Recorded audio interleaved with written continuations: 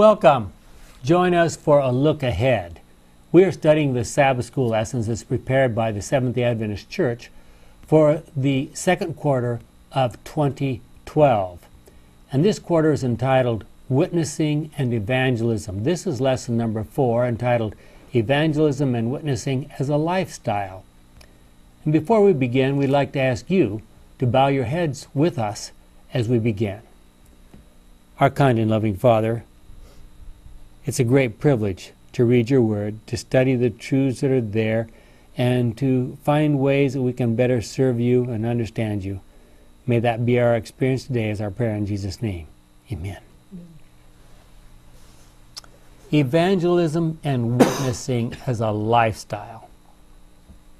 Do you think your lifestyle is a witness? A witness to what? How well are we doing at witnessing by our lifestyles? Well, it should be obvious. Let's just look at some obvious things. It should be obvious that, to every thinking Christian at least, that the second coming of Christ has been long delayed.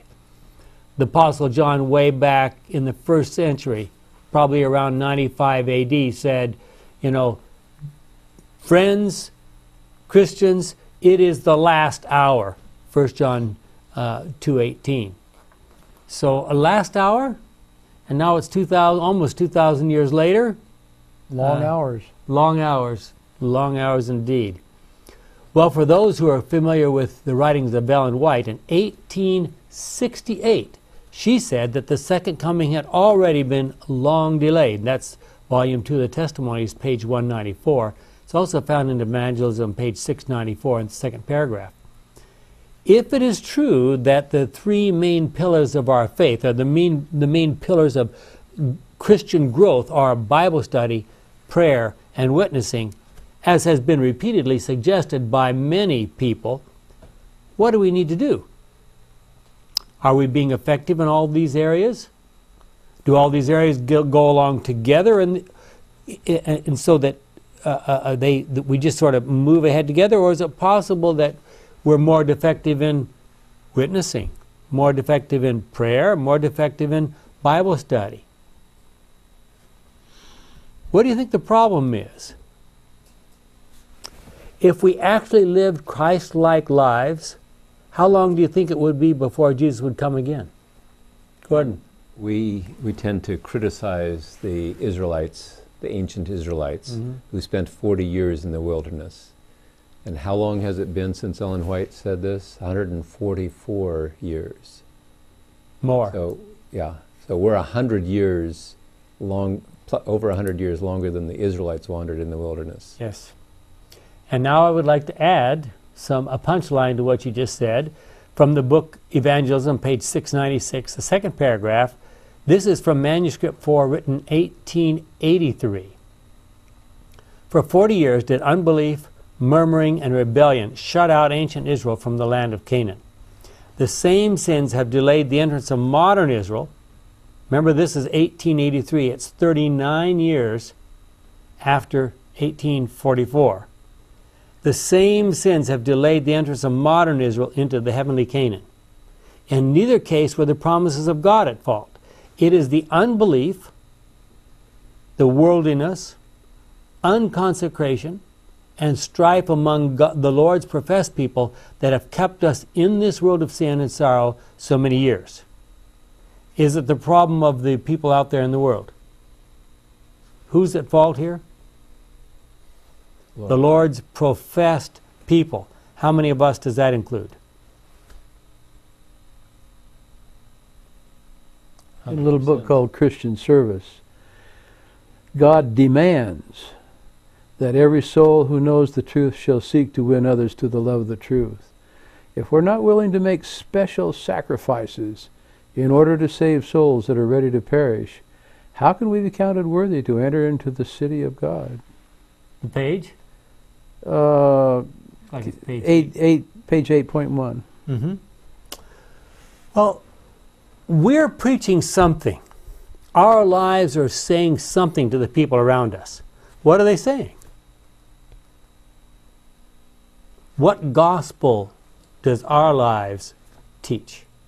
Well, if I were to take the words out of the paragraph that you read, our lives are saying unbelief, worldliness, and unconsecration and strife. Wow. That doesn't sound like good news to me. No, it's not. Well, the truth is, I mean, let's be really honest here. We're all a bunch of sinners. And the good news, the ultimate good news is never about us. At least not until we get into the kingdom of God, into heaven. The good news is about God. So what does your life and my life every day among the friends we associate with, what does that life say about God? Do our friends and neighbors looking at us and our day-by-day activities, do they suspect that we're Christians? Or is our behavior so close to the behavior of the people of the world around us that it really isn't very obvious whether we're different? How long should it take them to find that out? Shouldn't take very long. I got a question for you. You know, we have the Amish that are Christians. They're very different. They're not shaking the world. No. So what are they doing wrong? Hold on. Yeah, okay. But the question is, you don't shake the world by being different. Well, it sounded like it, because you just shake the world. We're not being different. We're being like everybody else. Okay. You shake the world by being like God. Okay, so then that's like the God. difference. Now the next question is, how do you know that you're being like God? Okay, I'm going to read you a couple of texts because let me not just give you my opinion. Let's look at Scripture. Okay, John 13, verse 35. Jesus was talking to the disciples on the last night. In fact, they're getting ready to leave the upper room, headed for the Garden of Gethsemane. I'm going to read verses 34 and 35, John 13. And now I give you a new commandment, love one another. As I have loved you, so you must love one another. Now, the command to love was not new. Perhaps the commandment to love others as I have loved you could be considered new. But the punchline comes next. If you have love for one another, that's agape for those of you who know about the Greek words. If you have love for one another, then everyone will know that you are my disciples. Now, does that apply only to Peter, Andrew, James, and John, etc.? Or could that apply even to us? I have a question. When Jesus says, if you have love for one another, does he mean if you have love for one another in the church, people will be looking from the outside and say, gee, they love one another, therefore they're Jesus' disciples? Or does he say when you love one another that you love people inside and outside the church? It sounds to me like he's talking about everybody. Well, the parable of the Good Samaritan would suggest the latter. The Good Samaritan responded to the needs of his enemy and showed him kindness, showed him love, and took care of him. So it's not our friends that we need to take care of. It's those who despise us. Okay, the second verse is found in Acts chapter 4. If you look at the first part of Acts chapter 4, Peter and John performed a miracle at the gate of the temple. They were arrested, taken before the Sanhedrin, and Peter, instead of cowering as he did when the woman pointed a finger at him at the trial of Jesus, stood up boldly and began telling the Sanhedrin, says, you are the ones that were responsible for killing the Messiah, and so forth like that. And what was their response? Well, look at verse 13. The members of the council were amazed to see how bold Peter and John were and to learn that they were ordinary men of no education. I mean, these guys didn't stand up and spout off their PhDs. They realized then, the council, the Sanhedrin realized then that they had been companions of Jesus. There was something different about them. And that's the question we're asking. Okay, so now you brought up love one another and be bold. Okay, so I'm counting. What else are you going to say? Love one another and be a companion of Jesus. Okay, that could be a fourth one. But to be bold too, because they walked out and... Okay, so what? Well, the point is, we're talking about witnessing now. We're talking about witnessing now. So you may be the most best Christian in the world, and if you're sitting in your corner quietly and you're afraid to open your mouth, no one's going to figure it out. So the bold has to have something to do with it. You asked for one more, I'll provide it. From the same book. God could have reached his object in saving sinners without our aid. But in order for us to develop a character like Christ, we must share in his work. In order to enter into his joy, the joy of seeing souls redeemed by his sacrifice, we must participate in his labors for their redemption. Again, the reference? That's Desire of Ages, 142. Mm-hmm. Okay, so what did you just say there?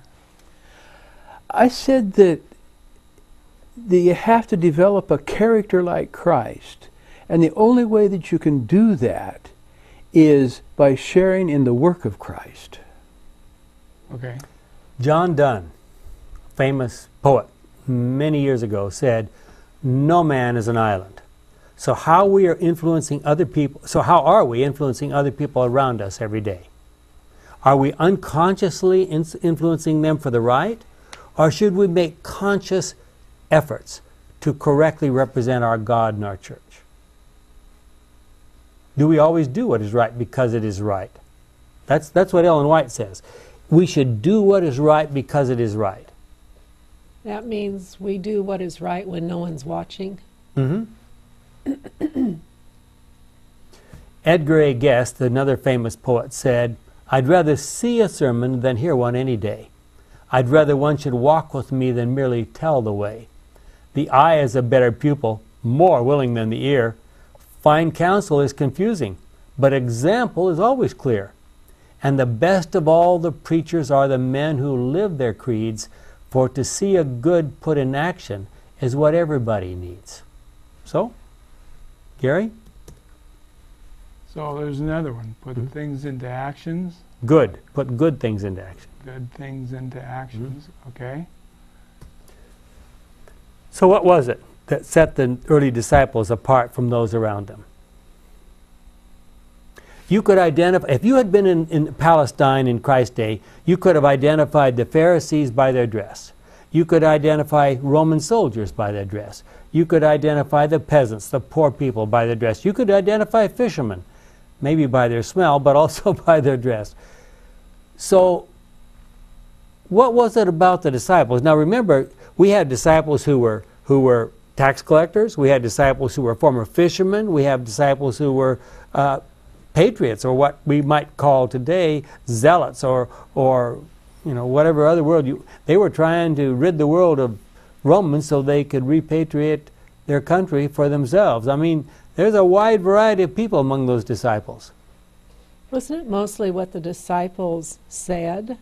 They made such sense. They had a message. Mm-hmm.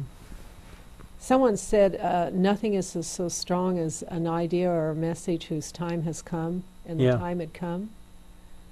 Okay. Well, is it true? I mean, let's think about this for a moment. Is it really true that only Christians are truly loving? That seems to be what is implied by Jesus' statement.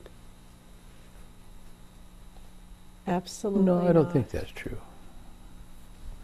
But I think Why did he those non-Christians who act lovingly are responding to the Holy Spirit, and given the chance, they would be Christians. Okay, maybe they're on their way. They're on their way. Okay. Or they have had bad Christian examples and refuse Christianity, but adopt the teachings of Christianity even though they don't know. Like I had one gentleman who's asked me about the Bible say he didn't want anything to do with Christianity, but he believes in the 10 Commandments and that you should love one another, because if we lived that way we wouldn't be in this fix. So he had a strong belief, and he didn't realize he had a strong belief in real Christianity, and the fluff of Christianity turned him completely off. It was so strange to hear him say that. That's also a message that was given by one of the world's most prominent imams, who has been working with some Adventists, and they have been working with him. And he put out a message that these Adventists are not Christians. They are the people of the book that we expected to come. And so they don't, for the first time, he found a group of people that don't eat meat, or don't eat pork, and they don't drink, and they don't carouse, and they're faithful to their wives. To him, that was the lifestyle of Christians. So these people who don't do that, they're not Christians. They're people of the book. Well, Mahatma Gandhi had a saying somewhat similar. Yeah. And he put that message out to all the imams in the Muslim world. Well, here's a question. Now, getting a little closer back to our lesson, although these things are very relevant. Do Christians need to act loving, or do we need to be loving? Be loving. People can tell a fake a mile away or an inch away. Do we need to put on a loving face? Or would it be true that if we act loving long enough, we would become loving? I think that's part of it. You know, sometimes you can just tell. I think a lot of what I call the sweet little old ladies of the world, that you look at them and you can just see kindness just bubbling out of them like a fountain. And it is so precious to see those people that you look at them and they just look kind. And to me, the world is getting away from these kind looks that I remember in the past. But how does God want us to show our love to people not of our faith? Now that's what we're talking about here, right? How are we going to reach out to the world? You know, it's nice if we can love each other, but we're talking about witnessing now. We're talking about evangelism. So how does God want us to show love to the bum on the corner with the sign, "Give me $1, I need a beer"? I'm a little confused. Again. We're talking about showing love. We can't act love. We got to have the real thing. It kind of reminds me of my grandmother once when I was in academy. She pointed out this girl, now this such and such, she's a really nice girl. How come you don't like her? And, well, it would be nice if I said, well, my grandmother says this is a nice girl, so maybe I ought to love her. Isn't that a little bit about what we're talking about here? No. I mean, what is the difference between acting love or doing love because of principle? There was a psychologist who had a whole group of people from the back wards of a mental institution, schizophrenics, and they wanted to be accepted in society. So he took them and said, "Do you want to be it? I'll show you how to be." And he said, "I want you to act like the person you want to be." And he started out very simply. These people were afraid to talk to anybody. And so he'd just say, "Now next time you meet somebody, I want you to call them by name. Just say hello, use their name." And he worked with them for a year or so. And the vast majority of them left the back wards. They could be integrated into society. And it started by acting like you'd want to be. Which is kind of a definition of a lot of people in the church that we call legalists. Well, see how it would fit with this definition from St. Paul, if I could dare call him that. 2 Corinthians 3, verse 2 and 3. You yourselves, Paul's talking to the Corinthians now this is after he's had all those incredible experiences. Now, this is his last letter to them. Remember, he actually wrote 4 letters to the Corinthians. This is number 4. You yourselves are the letter we have written on our hearts for everyone to know and read. It is clear that Christ himself wrote this letter and sent it by us. It is written not with ink, but with the Spirit of the living God, and not on stone tablets, but on human hearts. Now, would that be a description of something like what we need to be?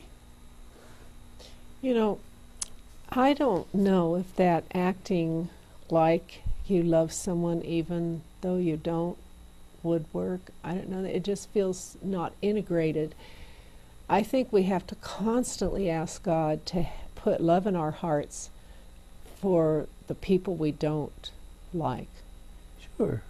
And but I don't know if I can muster it up to, you know. Well, it's interesting in light of that. Let me tell you the other side of that coin. I have a friend who took a group of elderly people, citizens, in a retirement community, and he helped them read through the whole Bible, book by book, talking about what it says about God. And when we got the last night, he said there will be a little time for people to stand up and make comments. And one very elderly lady stood up and she said, you know, all my life I've been taught that I need to love God. And she says, I believe that I love God. But she says, now, having read the Bible through like this, I like Him. You know, Ken, when you're reading the Bible, there are general principles to live by. Mm-hmm. Love one another is one of those principles. And when you are living your life by the principles as they're presented in the Bible, and you come across somebody who is just irritating the living daylights out of you, Mm-hmm. Whatever your normal inclination is to get out of there, say what it is you would like to say, express yourself liberally, you you don't, because it would be unkind. Mm-hmm. Probably what would come out my mouth would not be nice. And so you simply don't. You behave like the principle teaches you to be kind, to be generous, to be polite. Even though you don't feel like being that way, it doesn't matter. You still do it anyway. Yeah. that's part of the acted. You know, when Peter was in the jail cell and the earthquake came and the doors opened, don't you think he wanted to run and get out of there? Yeah. But that's not what he did. Principle said, you know, if I run, the jailer is going to be killed. I think you're talking about Paul, but I Thank agree with you. Paul. Yeah. I don't know. It just seems, you know, you started out by saying that the Lord could have come a long time ago. And then we kind of point fingers at ourselves, type of thing. But there's a missing ingredient that can only come from God to make all this stuff that you've listed off happen. Okay. I'm going to talk about that right now. And if that only comes at a certain rate, at a certain time, where we didn't even talk about the latter rain, which was what happened when all these people started doing these fantastic things. So it looks like the missing ingredient is outside of our control. So let me understand what you just said. That something that has to come from God is the missing ingredient. So we're still here, it's God's fault. We're still here probably for a reason. I think it's true, you know, we could have come a long time ago, but the Lord can look through eternity and find out what questions need to be answered for that eternity and know whether or not it has been answered sufficiently with the time that the earth has been. Like What if his answer was, I need more dedication from you? More dedication? Yeah. From each one of us. Well, did he say that? I'm postulating that might be what he would say. Okay, then you got to come up with proof that to make it right. Well, let me put it this way. There's a couple, 2 or 3 things that we still haven't put into the thing here. Ellen White said once, and I'm sorry I don't have time to look it up right now so I can read you the exact words, but she said, smile parents, smile teachers, even though your hearts are sad. Let not that true? And why? And she goes on to explain why. She says, is it true that God loves you? Is it true that God wants you to be saved? Is that the real reality, or is that pretend reality? That is the real reality. So the trouble you're going through right now is not the real reality. The real reality is that you are children of God. You need to live according to the real reality. So, I take that very seriously. You know, children, even at a very young age, learn to identify phoniness. They can see it in their parents even, pretty young. And as we get older, we get much more sophisticated at that. Picking, we watch even people on TV, as little as we know about them, he's a phony, she's a phony, We can pick it out very quickly. So, I come back to my basic question: how are we affected by observing people whose actions do not match their claims? We've been talking about what happens if our actions don't match our claims. What about looking at other people? How are we affected by people whose actions don't match their claims?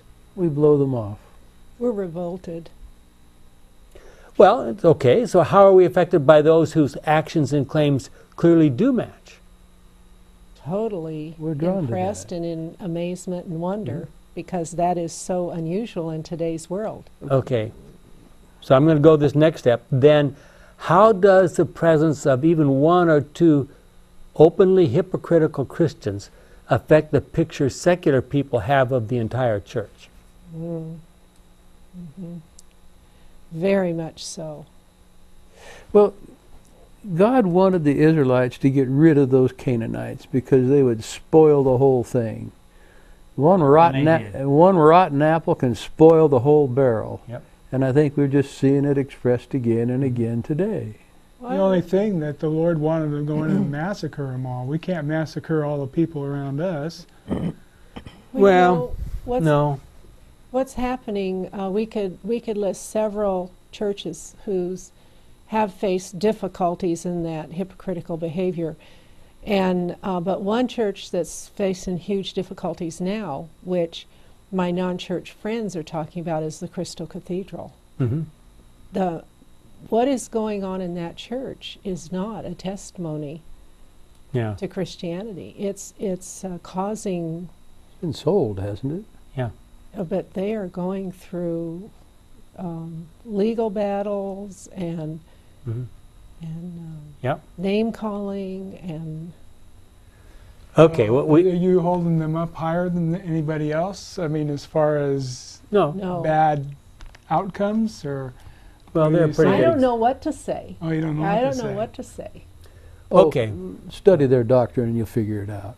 They're not only economically bankrupt, their doctrine is. I'm glad that your doctrine is so perfect. No, their doctrine at the base core level is really not that bad.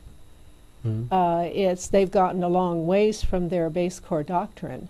But I know people who are in other churches that have the base doctrine that they are, and several of them are better Christians than me, even though they believe in a burning hell and that. So, they are doing their denomination. Do you think we should have a man-centered religion instead of a God-centered religion? No. They do. That pastor did. Maybe No, that I pastor- wouldn't make that judgment myself, but Just read it out of okay. his own book. Yeah. We've got a lot of other things to talk about. So let's But it's try a to witness put to the world. let's try to put some pieces together here. To whom should we witness? There's a lot of people every day. People who just pass us on the street as their way to witness to them. People we stand in line with at the bank or at the post office or whatever. Is there a way to witness to those people? They're the people we say sit in the table next to them at the restaurant. Is there a way to witness to those people? The people we work with, is a way to witness to them.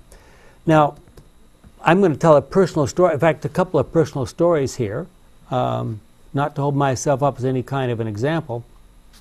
I was traveling with my family some distance away from Loma Linda, and we were in an IHOP restaurant, and we were ready to have our meal. The meal had just been brought to us, and we always hold hands and pray.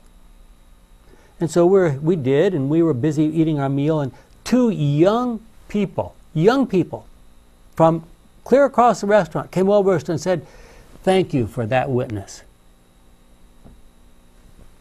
You know, I don't know their names. I have no idea how it might have impacted them or anybody else in the restaurant, but they did. Another interesting case happened. We were recently in a large restaurant, very busy restaurant, feeds hundreds, even thousands of people every day.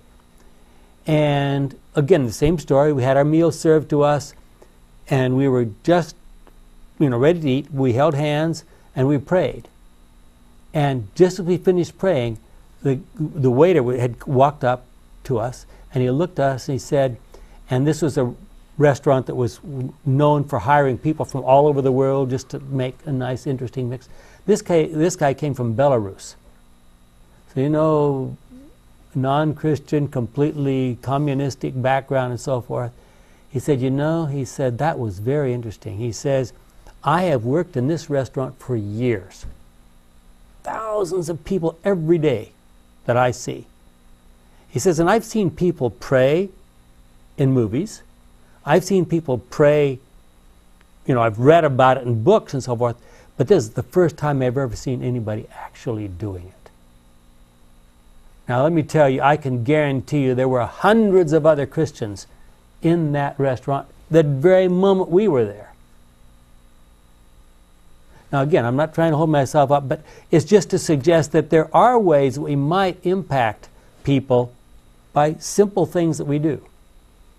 Now maybe there's other people who went home and said, look at those foolish people who are praying. I don't know, maybe that happened too. Well, you were kind of doing things out of the ordinary. But very quietly, we didn't make any big show. Yeah.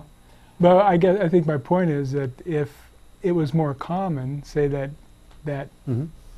5 people out of 8 did that, Mm-hmm. they wouldn't think nothing of it. Yeah. Well, isn't that horrible that it isn't more common? I mean, we should be ashamed of ourselves. Well, there's a lot of things that are common, like we don't get mad and just shoot people anymore, like they did in the Wild West.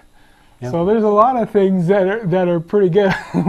we're well off on, but we're used to it. We're used to it. So some people wear their religion kind of, you see on their sleeve. They say, "Oh, I'm so and so. I'm this way," but then they try to cheat people out of economic what's really the due of the other person, which really misrepresents God. Yeah, absolutely. Jane Ann. I think we witness when we're not aware of it.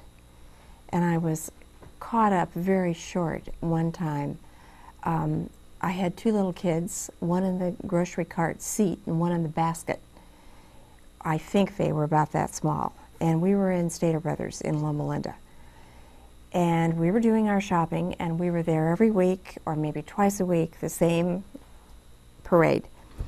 And we were doing our shopping and so on and so on. And finally, after a number of months, the man behind the meat counter said, "By the way, are you a Seventh-day Adventist?" And I said, "Well, yes." I said, "I am."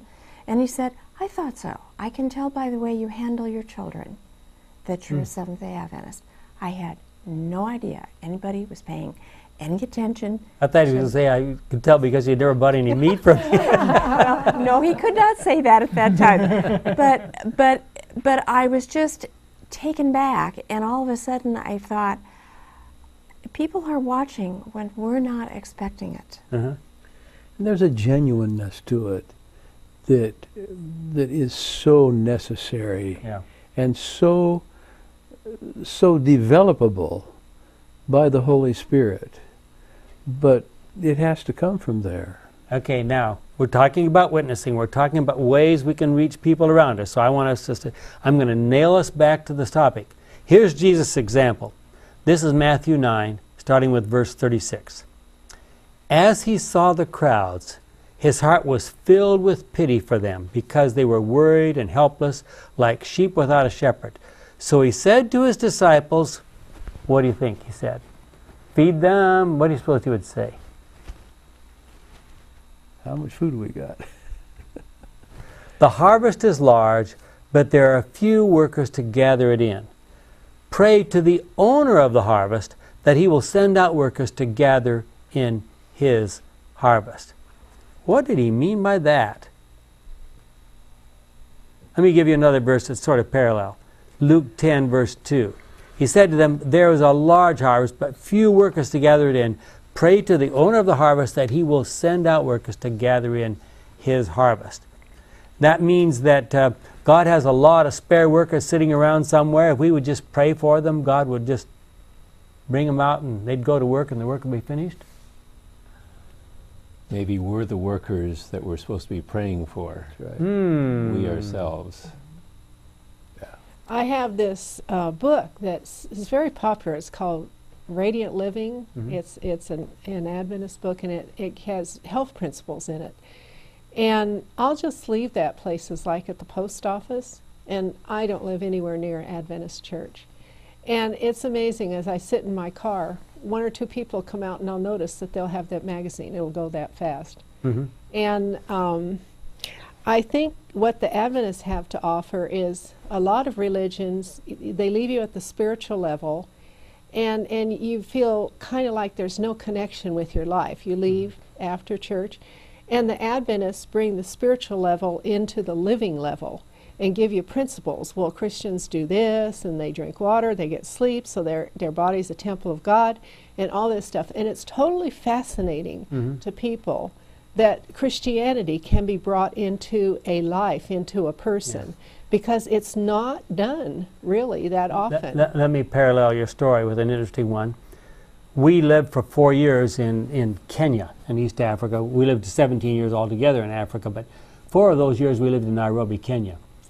And we heard that there were some people coming through on their way home, missionaries coming through on their way home, and would we be willing to help them out or maybe keep them for overnight or somewhere they're waiting for their plane. So we took in this family and found out that they weren't typical missionaries.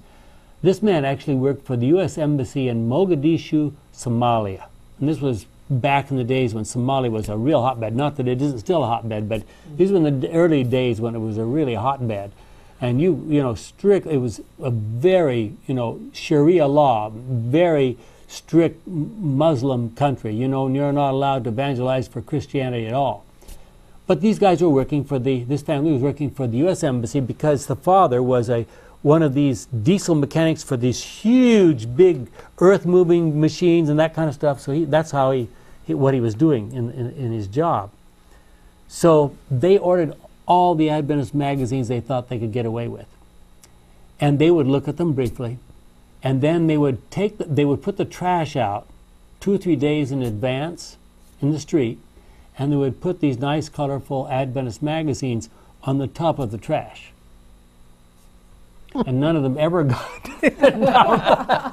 About maybe 17, 18 years ago, I had a couple in the office, and they were from Guatemala, and they told me how somebody had taken a whole load of Ellen White's books into the dump. Somebody had gathered them up, took them back to their people. And these people, at the time I met them, that were living over at La Sierra, were Adventists, and quite a few people became Adventists because of Ellen White's books being taken to the dump. Bizarre story. Well, here's some examples. Now, how do we live that kind of life? Where are the people in our lives? People are watching us, listening to us now. What can we do? What practical suggestions can we give to touch people's lives? Well, one thing we can do, I don't think we do, is for our churches, do we ever have visitors sign in and we send them a thank you for attending our church? Yeah, we do that sometimes. I don't know whether it's done on a real regular basis. I've never seen it in 14 years. Really? Wow. Okay. But I went to another church and they had me sign in and I received a thank you. Yeah, we have received thank you notes from several different Adventist churches. Did it make you feel good? Yeah. Okay, well, let's talk about some of the ways in which we might witness. One of the things that Jesus did was a lot of healing. We have a health message. We have hospitals, we have clinics, we have schools. Are there ways that we can witness through those things? We can put a piece of literature in them. Well, okay, but now hold on. You're sure a paper person. That's fine. That's okay. How I became an Adventist, is I read the literature in the waiting rooms. Yeah, good. And I can see that. yeah, we and let's my mom, let's think that's how about she it. became baptized. So okay, Christians go ahead. have sometimes taught that every person has a need for God. I believe that. They may not recognize their need for God, but they recognize that there's an emptiness. There's some kind of a something. And they may, if you ask them, they would say, oh, no, I don't need God. But they feel some kind of a need. If we really look happy, and as we go about our daily activities, and we seem to be fulfilled, people look at us and say, what is it about you? Are they looking to see Jesus? Are they looking at us to see Jesus? But it's our responsibility to become happy and fulfilled by following God's laws, because then we do become happier and fulfilled. Because you can't act happy and fulfilled if you aren't happy and fulfilled. Yeah. Ken, how do we do all of these good things? And when people see us just behaving ourselves, living by the principles of the Bible, how do we point them back to God? Well, Direct I was them coming to that. God. Yeah. Okay, good. Well, I mean, I already posed that question. I mean, with the people we stand in line with at the post office or at the doctor's office or at the, the bank or the whatever. How do we witness to those people? I'm not sure that they realize that what they see in us comes from God. They just think we're lucky. It could be. I think we should be very open about our conversation and mentioned, when I went to church last week, or, and drop the word church, God, Jesus, or somehow not be afraid to say those words. Well, there's an old Indian proverb that says we shouldn't criticize anybody or advise them about what they should do until we walked in their moccasins for 2 weeks. That suggests that we really need to focus on felt needs. I mean, obviously, the people who are sick, they have a clear felt need. See? Is that where a place where we can reach out to people? This conversation reminds me of a story that I read or heard about 3 businessmen who were on their way home from Chicago. They were in the O'Hare International Airport, and they were in a time crunch to make their plane, and they're running to catch, make their gate, and they come around the corner and run into a blind lady who's got a shopping cart and apples and all sorts of stuff, and well, they're in a hurry, so they went on to the gate, and the man telling the story said, "I'll wait." He said, "I'll go back." He said, "I'll miss my plane." And he goes back, finds the lady, and helps her pick her stuff up, and she turns to him and says, "Are you Jesus?" Yeah. Well, here's another example. It's best to tell true examples, and so maybe they'll give us some ideas. 1 Corinthians 9, starting with verse 20. This is Paul speaking, obviously. "While working with the Jews, I live like a Jew, in order to win them, and even though I myself am not subject to the law of Moses the way they thought he should be, I add, I live as though I were when working with those who are, in order to win them. In the same way, when working with Gentiles, I live like a Gentile outside the Jewish law in order to win Gentiles. This does not mean that I don't obey God's law. I am really under Christ's law. Among the weak in faith, I become weak like one of them in order to win them. So I become all things to all people." And a lot of people want to stop reading right there, but that's not what it says. "I become all things to all people, that I may save some of them by whatever means are possible." Is that one of the problems, that we're not willing to reach out and try to understand people where they are and their issues and their problems? Maybe some of us are not willing to step outside the Adventist circle of friends we have to become friends with another person. Let me take Paul's example, a couple of Paul's examples again. Look at Galatians 2:11 and following. This is Paul speaking again. When Peter came to Antioch, I opposed him in public because he was clearly wrong. Now, Peter's obviously one of the pillars of the church, right? But before some men who had been sent by James, another pillar of the church, arrived there, Peter had been eating with the Gentile brothers and sisters. But after these men arrived, he drew back and would not eat with the Gentiles because he was afraid of those who were in favor of circumcising them. The other Jewish brothers and sisters also started acting like cowards, along with Peter. And even Barnabas was swept along by their cowardly action. When I saw that they were not walking a straight path in line with the truth of the gospel, I said to Peter in front of them all, "You are a Jew, yet you have been living like a Gentile, not like a Jew. How then can you try to force Gentiles to live like Jews?" Spoken like a true Pharisee, right? Paul used to be a Pharisee of the Pharisees, right? Was that a case of living like a Jew among Jews and like a Gentile among Gentiles? Well, there's another example which I don't have time to read. I wish I did. Now, why did you ask that? Well, I'm asking you, I want to ask, and the question here is, so Paul says, I live like a Jew when I'm among Jews, I live like a Gentile among my Gentiles. So is that one of the ways we could be better witnesses? Well, what did that have to do with Peter falling back, just because... Well, okay, shall I take them? I thought maybe I'd let you decide that for yourself. Do we Adventists, when we're with a group of people, we gather in a little huddle of Adventists, we say, you people stand back over there, we're Adventists, we're not going to mix with you. I think it's done for two reasons. Number one, that, uppityness.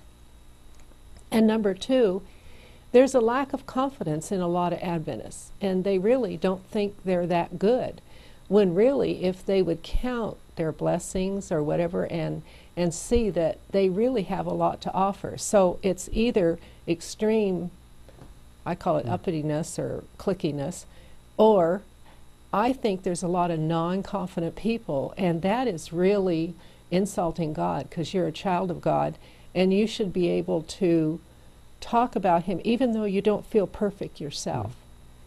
Just after Paul wrote Galatians and Romans, he gathered with a group of friends carrying a large offering to take back to Jerusalem. They had to walk a long ways around, up around through Macedonia and so forth. They finally got over to somewhere around Miletus, somewhere around, I think, maybe Troas. They got a boat, and eventually they got to Jerusalem. They poured out their offering in front of the General Conference brethren, I mean the brethren of those days, and those brethren were temporarily warmed. You can read about this story in Acts of the Apostles, the book by Ellen White, starting about page 397 up to page 405. But if you read through there, it says that Paul finally said, among these Jews, maybe I really need to act like a Jew. They said, we know, Paul, that you've been out there preaching the gospel to the Gentiles, and the Gentiles are loving it, and they're flocking into the church, and the people back here have real questions about you. Maybe you're not really a Jew anymore.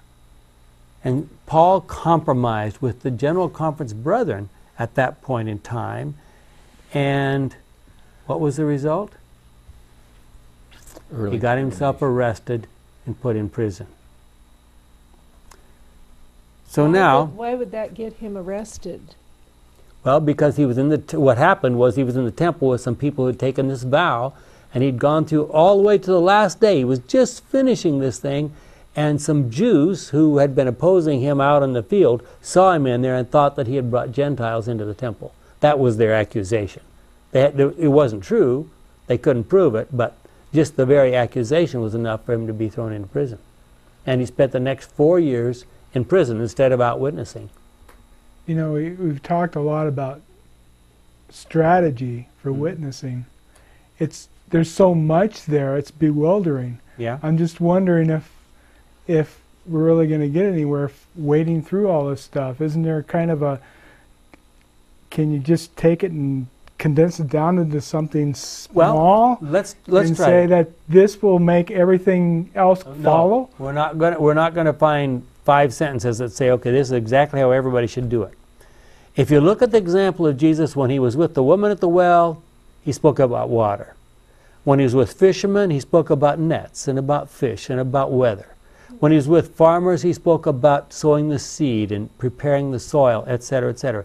He spoke to every person according to his situation, according to his needs, and he spoke about common, simple things that everybody knew about and they understood exactly.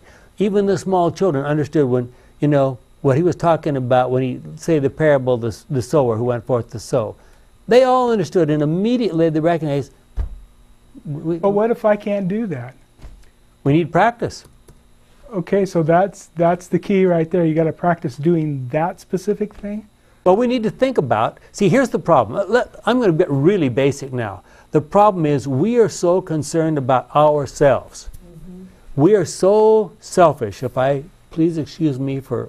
Let me put myself there. I am so selfish. I tend to be naturally, as a human being, so inclined to follow the selfishness of the devil that I can't reach out and see other people's needs. We need to learn how to look at other people, to recognize their needs. And if we recognize their needs and reach out to them where their needs are, we will get a response. Okay, but you don't think that there's one little thing we can go to that all this stuff will follow? I think if what about learning of Jesus? I think if there were, the Bible would be a small pamphlet. Well, what about learning about Jesus? Yeah, sure. What about at following his example? Coming down and praying, show me you. Mm-hmm. Won't everything follow from there? Yeah. If he did that. Potentially, if you did that really honestly. You would start valuing him, you'd start understanding him, you'd start wanting to be like him. If we learn to love as he loved, it will solve the problem. Getting into other people's lives to talk in their realm, I think is easier for females who have had to do that their lives to get their way. So it's like self-serving in a way. And well, I'm a male, so I'm in trouble. I think men have made it in the work world, and I don't know. They don't.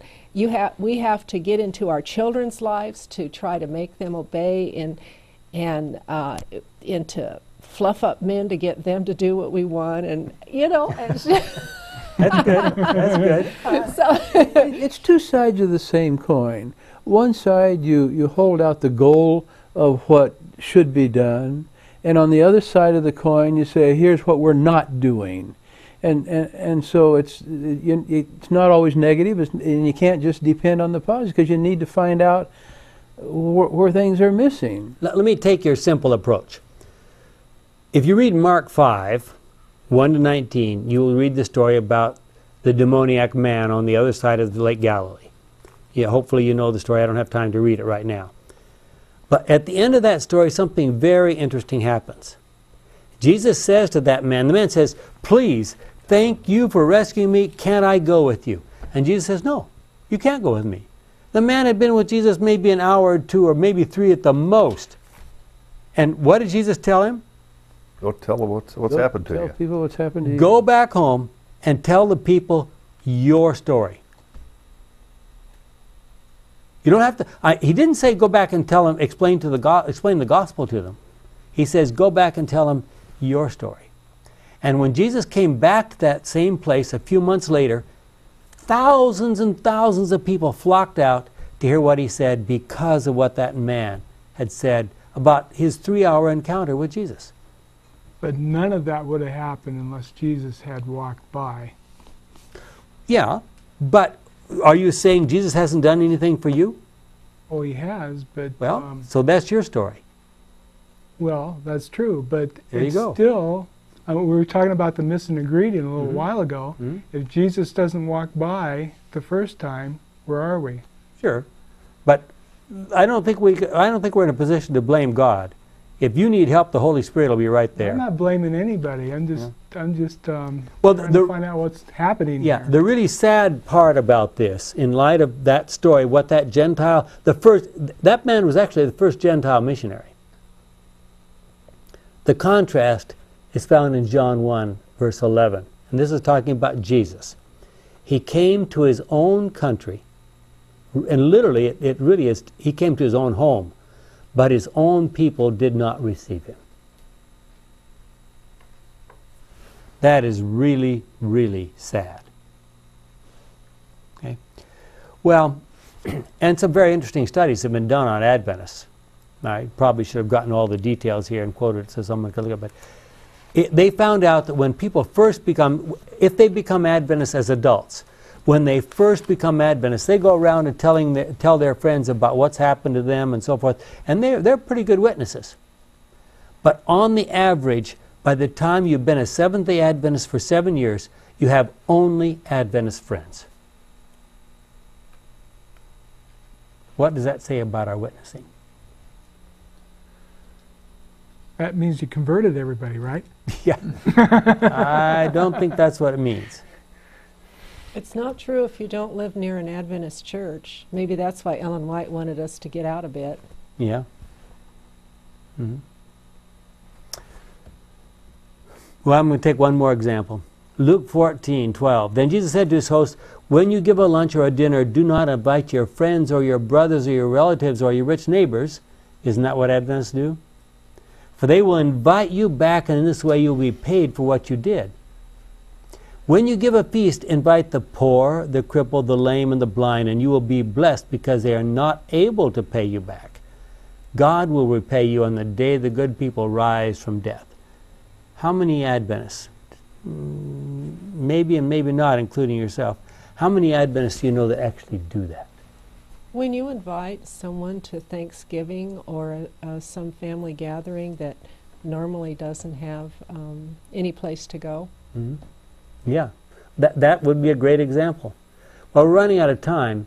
Is our church more like a fortress where every once in a while we send out a well-guarded team out into the community to try to gather up a few people and bring them back?